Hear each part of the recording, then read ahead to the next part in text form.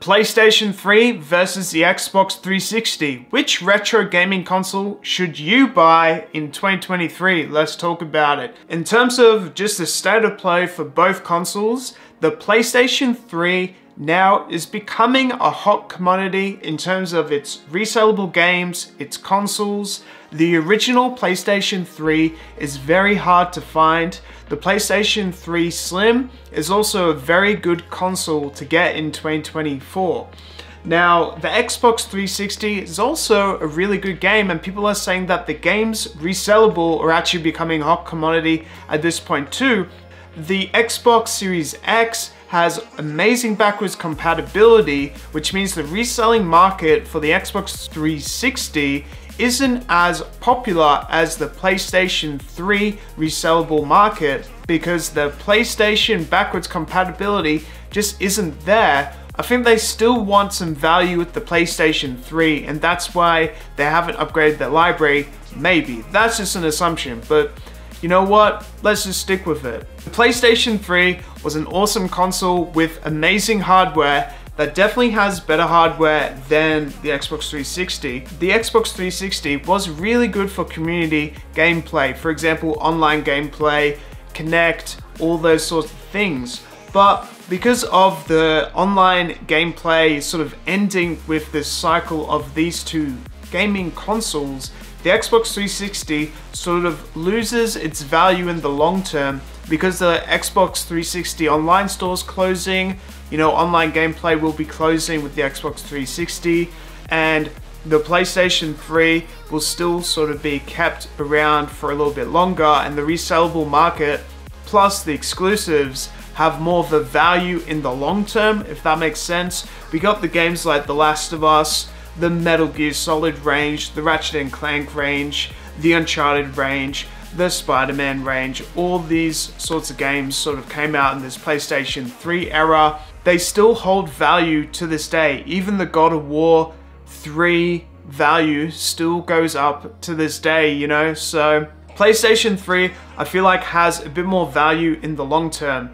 Now, in terms of which consoles to get, I've already talked about them in this channel. Let's look at it from a whole standpoint. So the PlayStation 3 Slim is probably the one you want to go for. The PlayStation 3 original console is a very hard console to get. It's a bit more expensive than your Xbox 360, and it is because of the hot commodity of the console. People are still looking for it because, you know, the backwards compatibility with the PlayStation isn't there, and they want to get those PlayStation 3 memories back into their life, or maybe their PlayStation 3 is broken, so then they want to keep playing it, which is why people get the PlayStation 3 today. Same as, obviously, the Xbox 360, but the reason why they want the PlayStation 3 is for those games. Now, the PlayStation Plus membership has definitely improved over time. They've definitely added a lot of games, such as Resident Evil, for example, Kingdom Hearts, Assassin's Creed. They've definitely included a lot of their libraries. They've also rejuvenated games with remasters, such as the Arkham series. They remastered that. Even games like Red Dead Redemption and Undead Nightmare, for example, as well.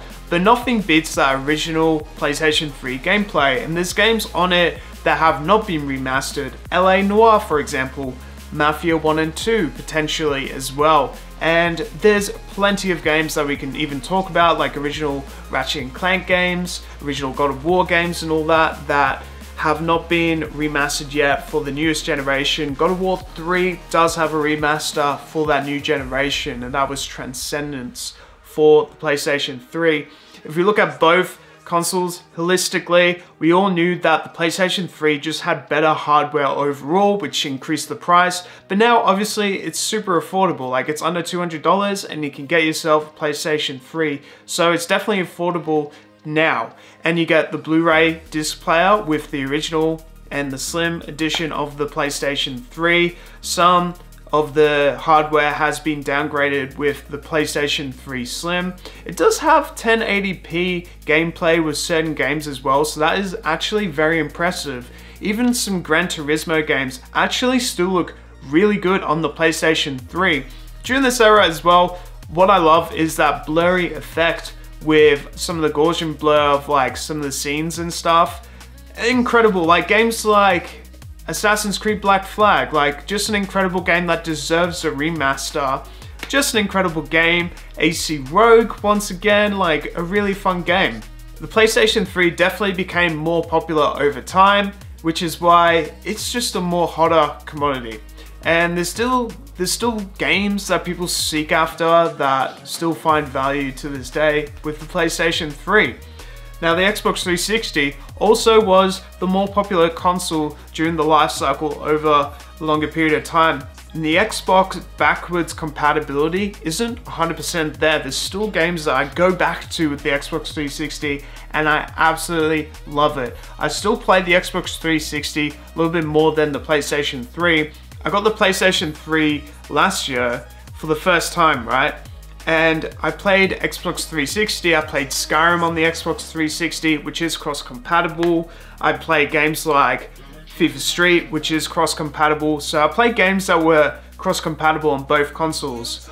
Overall, I'm just seeing the more long-term value with the PlayStation 3 more than the Xbox 360 at this point.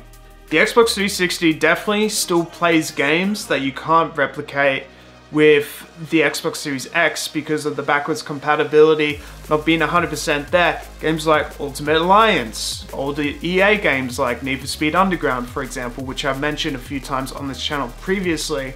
There definitely needs to be remasters of these games. If not, they should definitely try and make them backwards compatible, but there's a million games out there on that list. And the online store is ending this year with the Xbox 360, so it's definitely something you want to get your hands on before that time.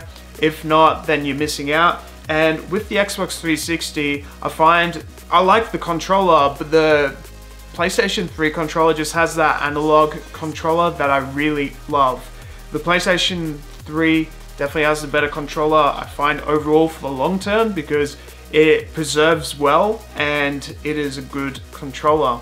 Yeah, so in terms of its online services, you know, because both consoles are ending at the end of the year in terms of its online services, you know, PlayStation 3 is probably going to have more of a value than the Xbox 360. Although the exclusives for the Xbox 360 are still great. You got Gears of War, which was great. You got Halo, which was great. But all of these are getting remastered for the latest generation. Whereas a lot of games for the PlayStation 3 that are exclusives, most of them have been like remastered, but you can't play them like the original way on the PlayStation 3. And that's what holds near and dear to a lot of people's hearts, which is why I think the PlayStation 3 still has that value. In terms of backwards compatibility as well, with the PlayStation 3, the original one does have the backwards compatibility with the PlayStation 2. The Xbox 360, you need this extra hard drive to be able to fit original Xbox games into the Xbox 360 console as well. The Xbox 360 is a little bit cheaper in 2024 if you wanted to get one. I've got the Xbox 360e, fantastic console to get. While the PlayStation 3, this one is one of the original sort of models, I believe. You know, there's a super slim version, which is also pretty good, but this tray is pretty flimsy. You know, this version is a bit more robust and more better for the long term of gameplay as well. So I hope you guys do your research on the market. Please let me know your thoughts and feelings down below of which console you guys prefer, and let me know.